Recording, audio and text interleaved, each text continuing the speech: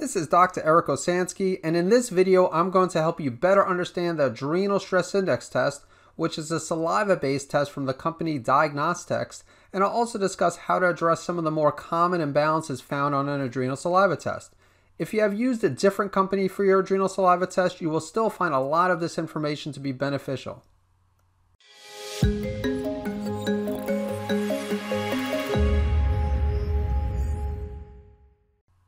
Before I begin, I just want to remind you that the main purpose of these videos is to help people with different types of autoimmune conditions and other health issues better understand the test results so that they can find and remove their triggers, correct any underlying imbalances, and feel great again.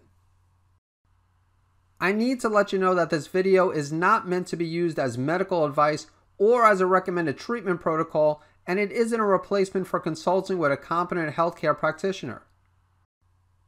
Before going over the Adrenal Stress Index report, I think it's important to briefly discuss why anyone should consider saliva testing. First of all, saliva testing is easy and non-invasive. Saliva testing also looks at the free or active form of the hormone. Unlike blood testing, saliva testing allows you to collect multiple samples in a single day. And the reason why collecting multiple samples is important is because cortisol follows a circadian rhythm, as it should be high in the morning and low at the end of the day. And we'll see an example of this shortly. Some are concerned about whether saliva testing is as accurate as blood tests, and the truth is that blood testing can be important, but when it comes to evaluating the adrenals, the research shows that saliva testing is just as accurate as blood tests, and of course the main advantage is the ability to look at the circadian rhythm of cortisol. So let's take a look at the actual report, and we'll start off by looking at the cortisol levels. So cortisol works according to circadian rhythm, and so it should be at the highest in the morning and at the lowest level at the end of the day. And we see this here as the morning cortisol is 20, and then it gradually decreases throughout the day, and it's at its lowest value at night. And you can also see this in graph form in figure 1. So the way this works is that the person collects 4 different saliva samples throughout the day, with the first sample being collected upon waking up in the morning. And for most people, that means between 6 a.m. and 8 a.m. The second sample is collected between 11 a.m. and 1 p.m. The third sample is collected between 4 p.m. and 5 p.m. And the fourth and final sample is collected between 10 p.m. and midnight. For more information on collecting saliva samples, please be on the lookout for another video that focuses on this topic. And here we see the total cortisol output. So this is the sum of all 4 cortisol values, and you can see that in this example it is 36, which is within the reference range. So if we scroll down to figure 2, we can see the inducers of cortisol release. So these are the factors which can lead to the secretion of cortisol. Blood sugar imbalances are one factor, with hypoglycemic states given in this example. So this in turn affects ACTH, which is secreted by the pituitary gland, and this in turn stimulates the adrenals to secrete cortisol. So tissue damage here caused by inflammation, illness, or an infection can also affect ACTH, which in turn leads to cortisol secretion. Mental and emotional stressors can cause a sympathetic response, which in turn affects ACTH and can cause cortisol secretion. So essentially, blood sugar, tissue damage, and stress can affect cortisol secretion. And then over here, you can see factors that affect the circadian rhythm, including one's sleep patterns, light-dark exposure, and meal times. So for example, if you sleep in a room that is not completely dark at night, this can have a negative effect on your circadian rhythm. So now that you've seen what cortisol should look like on an adrenal saliva panel, let's discuss what to do if cortisol is too low or too high. Just a quick reminder that we want to address the cause of the high or low cortisol levels if at all possible.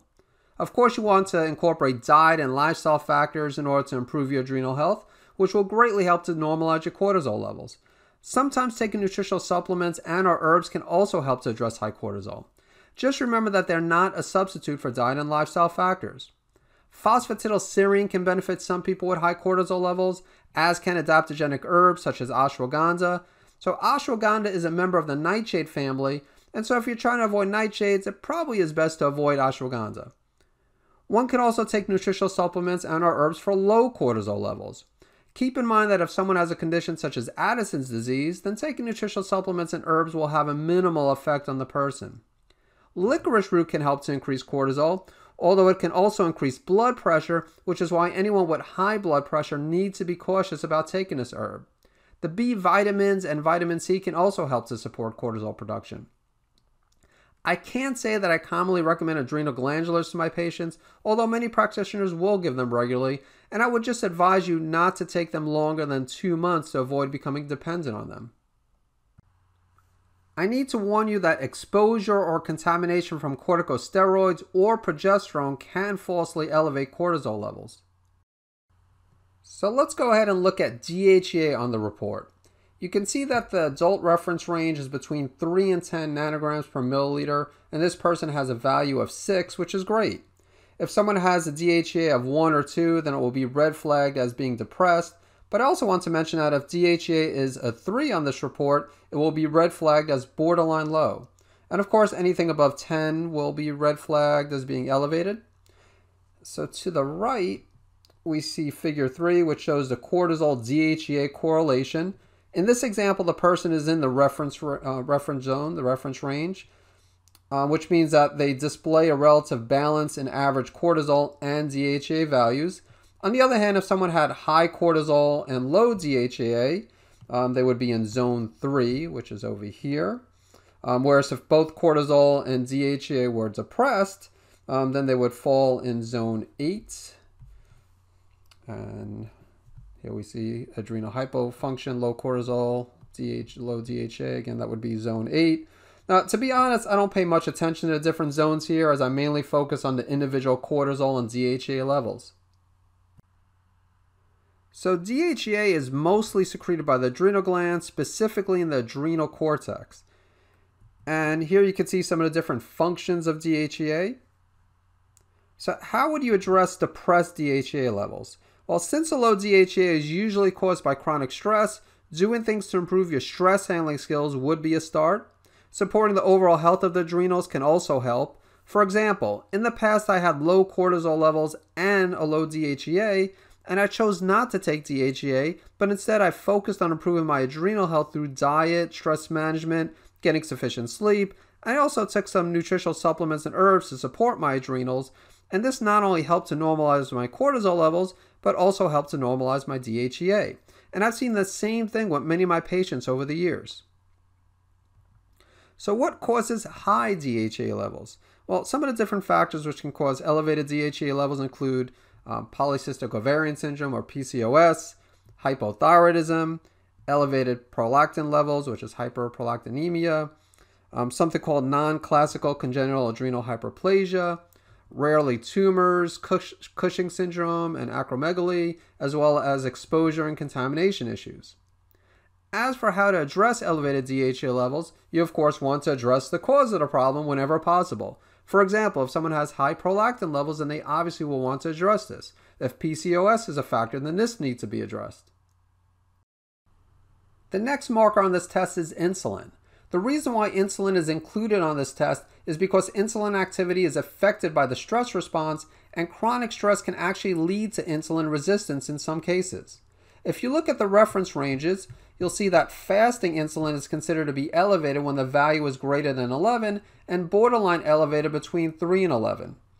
Non-fasting insulin is considered elevated when greater than 25 and borderline elevated between 6 and 25. And so in this example, both fasting and non-fasting insulin are normal. Although the Adrenal Stress Index test looks at insulin, I wouldn't rely on this single marker in order to determine if someone has blood sugar imbalances. I would consider doing blood testing, as in addition to doing a fasting insulin and or glucose in the blood, you could also test for hemoglobin A1C, which is the average glucose levels over 2 to 4 months. As for how to address insulin resistance, while some people will need to take prescription medications such as metformin, the two big keys is to eliminate refined foods and sugars and to reduce inflammation. Supplementation might be considered at times, and a few examples of things that can help include gymnema, cinnamon, berberine, as well as chromium. So how do you address hypoglycemia?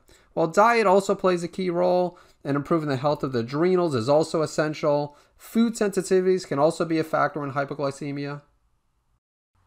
Next, we'll take a look at 17-OH progesterone or 17-hydroxyprogesterone, which is not the same as regular progesterone.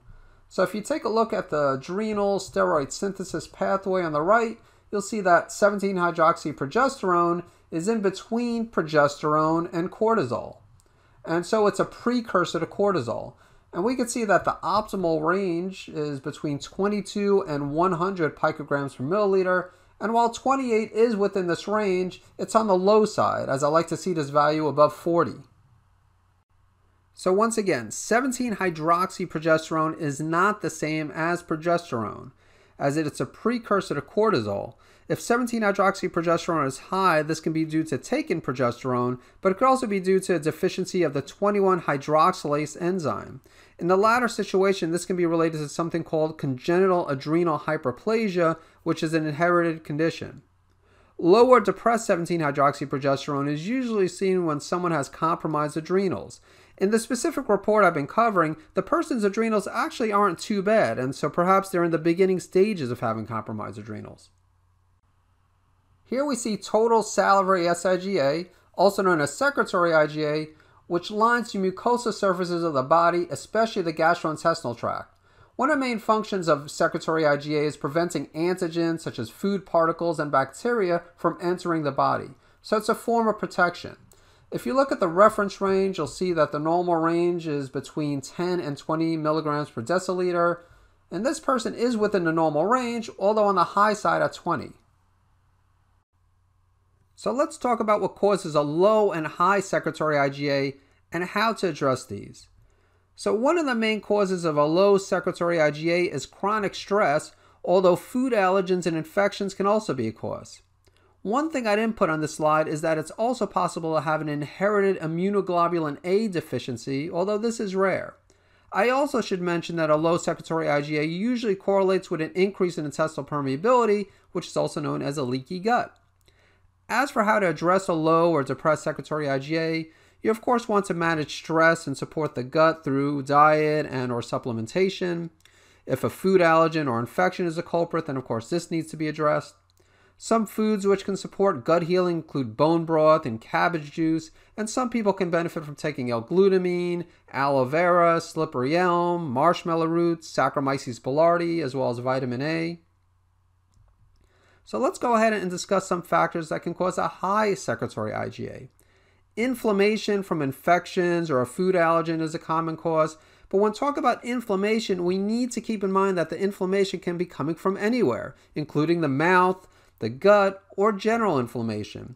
So you'll see here in parentheses, I listed HSCRP, which stands for a high sensitivity C-reactive protein. And sometimes when someone has an elevated secretory IgA, they'll also have an elevated HSCRP in the blood, although this isn't always the case. An acute stress response can cause a mild elevation of secretory IgA. So how do you address elevated secretory IgA? Well, of course you need to find and address the cause of this elevated secretory IgA, and I know this is easier said than done at times, but if someone has inflammation that is causing an increase in secretory IgA, then the source of the inflammation needs to be identified and then addressed. The last marker on the Adrenal Stress Index test is the gluten or gliadin antibodies. Gliadins are found in grains such as wheat, rye, and barley, and they can trigger an immune reaction in some individuals. I must admit that this isn't my favorite marker on this test, and the reason for this is because a negative result does not rule out adverse reactions to gluten. In addition, patients who have been on a strict gluten-free diet for 3 months or longer are expected to have a negative result. And the reason for this is because you need to be eating gluten in order to produce gluten antibodies. So here we'll see this person is negative, which is great, but it doesn't completely rule out celiac disease or a non-celiac gluten sensitivity. So let's quickly summarize this marker, as you now know where gliadins are found, and you also know that a negative result does not rule out celiac disease or a non-celiac gluten sensitivity. And if you have been strictly avoiding gluten for a while, you should expect this marker to be negative. Also, if secretory IgA is low, then this can cause a false negative.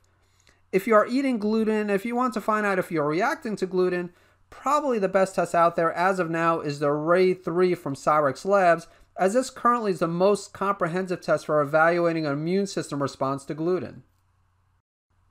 Now that I've gone through the Adrenal Stress Index test report, you might be wondering, when is adrenal saliva testing necessary to do? I recommend adrenal saliva testing to most of my patients. Here are some of the indications for doing adrenal saliva testing. Since most people have adrenal problems, you might wonder if you can just assume you have problems with your adrenals and bypass this test. Perhaps you could just take some general adrenal support. The problem with this approach is that different adrenal imbalances require different treatments. For example, when I did my first adrenal saliva test years ago, it revealed that I had depressed cortisol levels, a depressed DHEA, a depressed 17-hydroxyprogesterone, and a depressed secretory IgA. But from a symptomatic standpoint, I didn't feel too bad. And while modifying diet and lifestyle factors won't hurt regardless of what your test looks like, the specific nutritional or herbal support will differ depending on your findings. So I do think it's a good idea to evaluate the adrenals. If you found this video to be valuable, please click on the like button below. And to get the latest videos to help you better understand your test results, make sure you subscribe right now and ring that notification bell, and I'll catch you in the next video.